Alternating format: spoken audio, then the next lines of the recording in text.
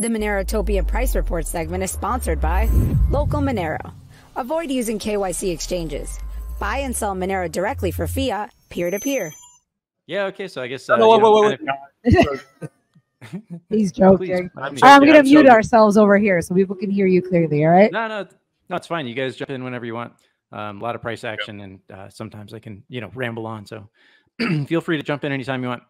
Okay, so we're looking here at the Monero chart. I just wanted to get us a kind of a bird's eye picture of where things are from basically 2017. You got this big rising support line that kind of broke down in the past couple months. And basically, we're bumping up against that line again. You can also see this line right here is kind of a secondary support line that's been in play for about the past year and a half. So that's kind of the big picture. You can see that we've broken down the main falling falling resistance, broken through that months ago. So price right here on Monero would appear to be neutral, but this kind of very long-term action is what you call consolidation at the bottom. And I mean, you would look at this and say, hey, this chart does have the opportunity to make a big pump, just like from a purely technical standpoint, forgetting all the fundamentals. So zooming in a bit here on the daily, I think it was last week, we had this big green dildo to the upside. We had some very interesting price action this week where we took, let's just take a look at this. Things just like flash crashed, almost 10%, about 8% there. And this happened like in the matter of maybe 2 hours, 1 hour. Yeah, this flash crash happened in a matter of 1 hour. And it was kind of something that had happened across the board, across all crypto assets. You can kind of see this on Bitcoin. Maybe if we go down to the 1 hour here. I believe it was right here. It was this same crash. You'll notice the Bitcoin crash was only like 5.5%. We can look at the Monero. Let's go to Monero Bitcoin. You can look at this also in terms of Monero versus Bitcoin, and that was this candle right here as well, where it just took a big dump. So one thing I did today, or yesterday, or a few days ago, was to take the XMR BTC chart and then run a correlation analysis compared to total. So the total market cap of crypto. And one thing that I thought was interesting is that the ratio of XMR to BTC is basically inversely correlated to how well crypto is doing. And we've talked about this. We've seen this anecdotally, but again, it's like, it's always good to try and do some kind of mathematical analysis to confirm the thing that you think you're seeing. Because sometimes stuff can appear, it can feel like things are a certain way, but it's not really quite as prominent as you would think. But in this case, we can see that since basically the middle of 2022, the middle of last year, if the crypto market is going down, Monero BTC ratio is going up. And if the crypto market is going up, the XMR BTC ratio is going down. So you'll see this is -1 down here on the bottom. -1 means inversely correlated. So this is interesting because we haven't quite seen this action through the lifetime of Monero's history. You'll notice that for the most part, okay, there's been some positive correlations earlier right here where, okay, if the market is going up, the XMR BTC ratio is going up. But it's largely been up, down, up, down. And when you're oscillating around the 0 point like that, it basically means no correlation. But this right here is definitely correlation. So yeah, I mean, it's one of those things that we talk about often. If we think the crypto market is going to be broadly positive, don't expect the ratio to be performing that well. So let's take a look a little bit more at some of the pleb lines here, some of the easy ways to draw the chart. So basically, we've got this broadening structure here, right, where we kind of got this lower line that's sort of kind of a support. We break down, but usually come back above it. But things are kind of trending down here. And I'm not really too convinced that this is going to make a big comeback anytime soon. Right now, markets continue looking fairly positive. As we talked about a couple weeks ago, breaking certain levels was going to force me to reevaluate my sort of down through the end of year hypothesis.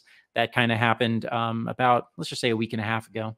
So, but at any rate, Monero is still benefiting from the broad positive movement in crypto.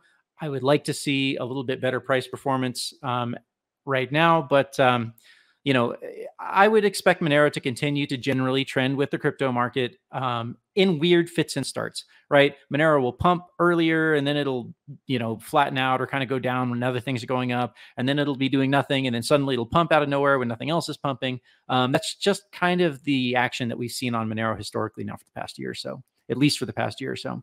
One thing that I think does happen I'm starting to believe, and especially, I don't know if you guys saw the CZ tweet where he kind of actually said some good stuff about Monero. And I figure, you know, even criminals need privacy, especially criminals. So anyways, I think it's very likely that a lot of these big players are chain hopping through Monero, and they use those opportunities to fuck with the price. And I also think that it's possible that, so let's get into some price news here. BlackRock, and I'm skipping around, but this will all come together here in a second. BlackRock iShares filed for an ETH trust in Delaware. What this means is that they're basically preparing to request an ETH ETF soon. So that's the speculation. I mean, it's really, you know, do you really have to speculate? Not too much. They actually did file for the trust. This is coming. When they filed for the Bitcoin ETF, we knew that that the ETH ETF was going to be coming around the corner as well. So I wonder if there isn't, with big positive moves in different crypto coins, these guys do reposition the big whales. They reposition the insiders. They kind of change their stack, their play as they know what's about to unfold in the crypto market. So I think that they do some amount of chain hopping through Monero. It's probably not massive. It could just be like their personal stacks, you know, like perhaps CZ or Justin Sun or some of these guys. I would be willing to bet that these guys in their own personal stack reposition, not just their corporate stack that they're managing, but their own personal stack. I bet these guys reposition their own stuff. I bet they chain hop through Monero, and I bet this is often used as a way to kind of like fuck with the price so that you can sort of like hit the stops on the places that Monero is traded, some places where it might be leverage traded. That's kind of just like my personal theory. But I think that's likely that's happening. So yeah, that's kind of where Monero's at the moment.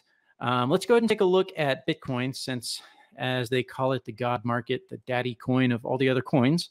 Let's go ahead and take a look at the big broad view as well. You can kind of see, okay, we had this triangle down here that got broken to the upside. Right now, you can see the very long term, not very, very long term, but, you know, like for the past year, you can see that we've had this sort of this rising triangle. Let's just draw it out here. This guy, not very straight lines I drew, but that triangle right here, you can see that Bitcoin is basically kind of in this zone right here. That's going to be pretty hard resistance. Like that's going to be some stiff resistance. That doesn't mean it can't get broken. And one thing that I want you guys to keep in mind is that in a bullish scenario, in a broadly bullish scenario, especially in a strongly bullish scenario, you break rising resistance to the top side. So for example, if we were to go down to the shorter time frame here on Bitcoin, this is now the 1 hour chart. Maybe we'll flip to the 2 hour chart so that it's easier to see.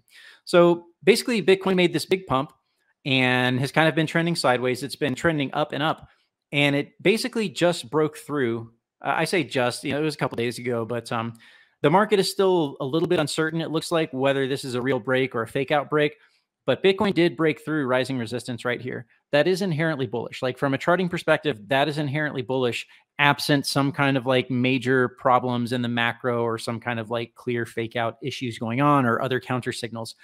Right now, we don't see other counter signals. We're not seeing anything in the short term that would say this market is problematic, this market is going to crash.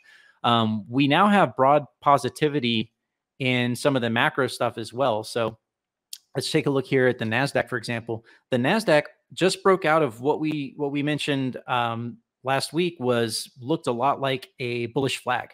So you know what, I'm going to turn off the liquidity here for a second. I don't want it to be too much of an eyesore. So we said, okay, this big move to the upside, we're now in this sort of downward channel. And this looks a lot like a bullish flag. There's a little bit of a fake out down here. Now things have broken to the upside.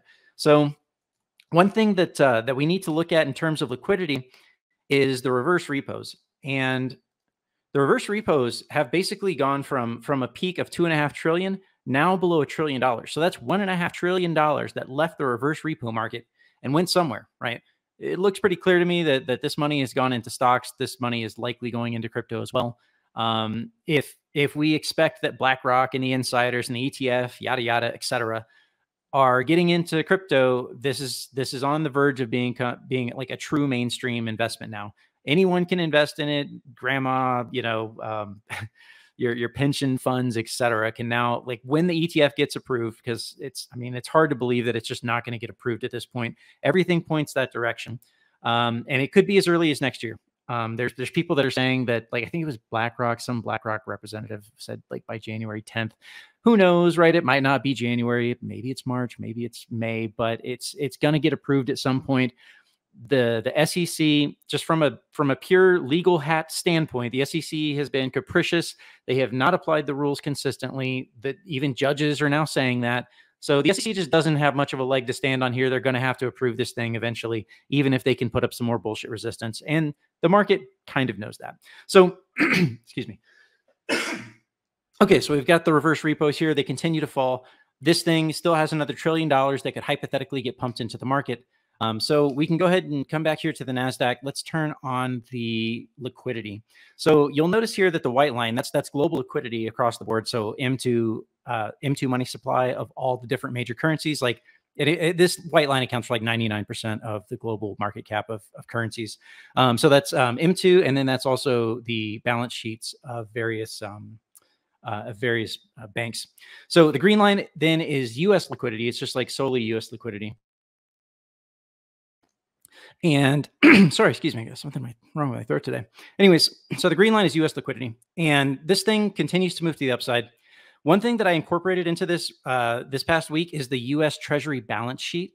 We want to incorporate that in the calculation because at the time when I made this script, it didn't matter because their balance sheet was so low and it kind of oscillated between, like 500 billion or something like that, or a few hundred billion. But they've been printing so much money now that like they just keep adding like trillions every quarter, like a trillion here, a trillion there. Like every few months, they're adding another trillion or so to the balance sheet. And so that money has to get spent somewhere. The government's going to spend that somewhere, typically into corporations, which is going to improve their balance sheet. It's going to improve the corporate profits, which of course is going to improve the stock market. So we still look like we're in this situation of, where did it go? Here we go. We're still in the situation with the bond market where, things are inverted, things are not normal, but somehow they've been able to keep things inverted and not normal for quite a long time here. It looks like they got interest rates off the floor to over 5%. That's like basically a miracle that they didn't crash the economy doing that. Maybe there's still something coming next year. I would kind of be surprised if there isn't. It doesn't have to be like a 9/11 or a 2008 style crash.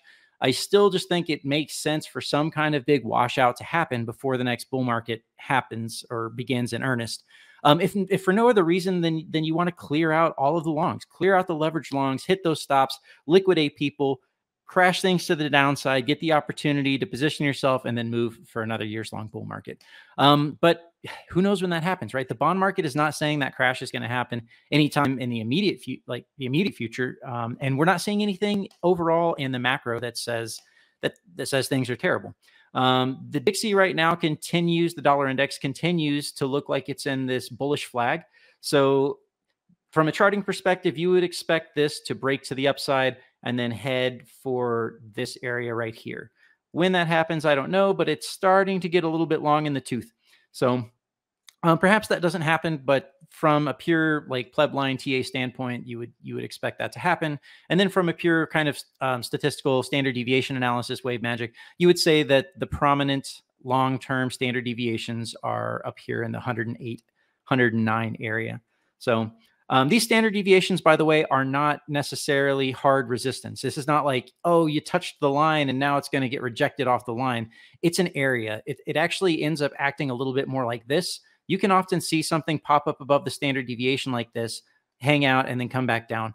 So you just have to understand that these are not hard resistance lines in that sense. They're more like target zones, and that's really the way you have to treat it. So let's see. I wanted to also show you guys another little script I was playing with this morning, trying to expand. These are Z-scores. And remember, Z-scores tell you how the asset is doing relative to its own history. So it basically normalizes everything to a 0 point, right? If it's 0, it means the asset hasn't been changing. Some assets like Monero, like stable coins like Monero, tend to have very low volatility. So if it pumps, let's say 50% for Monero, that's a pretty big move. Like that's a massive move considering the past year of our price action. Whereas something like FTT token, for example, the FTX, Sam Bankman's like primary token there for their exchange, that thing has had shitloads of volatility, mostly to the downside. So this thing pumped massively, like I want to say it's been like a 4x or almost a 5x now. So anyways, but the idea here is to look at how an asset is performing relative to its own history so that you can kind of see which ones are performing, which ones are not. Right now, in order to do that, you have to look back a certain amount of time. So we are looking back 100 candles. And since we're on the daily, that would be 100 day. We could change that, maybe we could even change that to a year. Let's go 365 and see what pops out here. But ultimately, the things that I want to show you here, that Link continues to perform. Link has basically been a top performer, and TRX, Tron, has also been another top performer. And this should be unsurprising. Stable coins are sort of the, let's just call them the lifeblood of the crypto liquidity marketplace, exchange marketplace. And the fact that so much Tron or so much Tether gets issued on top of Tron, it basically tells you that Tron is going to be supported by insiders. So you can expect that Tron is probably going to continue to perform in any bull market scenario. The laggards have been BNB token. Dogecoin has actually been kind of lagging as well, although it's starting to catch up now. Obviously, Matic, Litecoin is down there as well. And then XMR has been kind of middle of the pack, although where is it? I don't see it on here. I see it on the right, but where is... I probably messed up the colors because I was like fiddling with it right before we started here. But anyways, yeah, like for me personally, like I told you guys for a long time, Link was kind of this like outside play. It was insurance against me being wrong. Like I thought the market, my overall thought was, okay, the market looks on balance of probabilities down. Even if not, I want to protect my stack, but here's some cash into Link. If Link does well, then cool. I'm still making money in the gains game. So anyways, Link is good. I'm probably going to take profit there, maybe around 17 or 18. That would be my personal spot there for Link, just just for some shitcoinery. Let's take a look at ETH BTC. For some people, they would call this even further shitcoinery. As we talked about, this very long term, let's go to the weekly. This very long-term support line got tagged. This thing is from 2017, right, guys? So this is a 5-year support line. You're not just going to break this line down typically, rarely, or you're just going to like crash through this kind of big support line like that. You're going to get at least an interim bounce, which is kind of what we're seeing. And especially given the fact that BlackRock iShares looks like they're going to be filing for their ETF. You got a pretty good move there. Let's take a look relative to Bitcoin. That was about a 12% move. So pretty good. ETH is catching up. It definitely was doing worse for a while. I personally think that, again, like ETH is likely to break through back into this range and then move to the upside. I think that ETH and Tron are where Tether and USDC are issued. It's just a no-brainer to me. Like whether you like ETH or you don't, it's just a coin that's probably going to be regarded importantly in the crypto ecosystem for quite a long period of time. So I don't think I have too much else for you guys. We could look at hypothetically the Bitcoin versus the stock market. You can see it still looks positive. One thing maybe we should do also is take a look at the Bitcoin wave magic. I just want to show you guys the statistical levels. While that's loading, we'll take a look at Bitcoin dominance. So you can see that Bitcoin basically broke above this sort of rising resistance. But now that the market is generally in the positive mood, you're going to see the shitcoins continue to perform. You're going to see new shitcoins continue to perform. I believe Sol was another top performer. There have been proposals. I think they're still highly tentative, but there are proposals now for people that want to buy FTX, the platform. FTX people are going to get made whole at some point here. Scratch that. Excuse me. Not made whole. FTX people are going to get paid back in some portion. They're going to get some amount of money back. They've been finding billions here, billion there. So you're going to see some repayment there. And with the Sam Bankman trial being over, he still has to get sentenced, but that won't be till like March of next year. But with that whole thing kind of like looking like it's ending, people are getting optimistic on the comeback, FTT, Sol, et cetera, whatever. I think they're both shitcoins, but Sol is an interesting idea, the way they do their mining, but I'm not sure that I like their implementation necessarily. And I'm not convinced that that way of mining is really the best way to do it. Anyways, okay, so that's Bitcoin dominance. I wouldn't necessarily expect a bunch of performance there, but the crypto market, is when it's bullish, it can start doing crazy things. Okay, now here's what I wanted to show you with the wave magic, with the standard deviation analysis. I just wanted to point out again, these very long-term standard deviation levels, the upper blue bands. I know this chart's kind of messy and it's kind of taking a moment to load. We probably don't have much more time here. Yeah, okay, so this will have to do right here. This will have to do for now.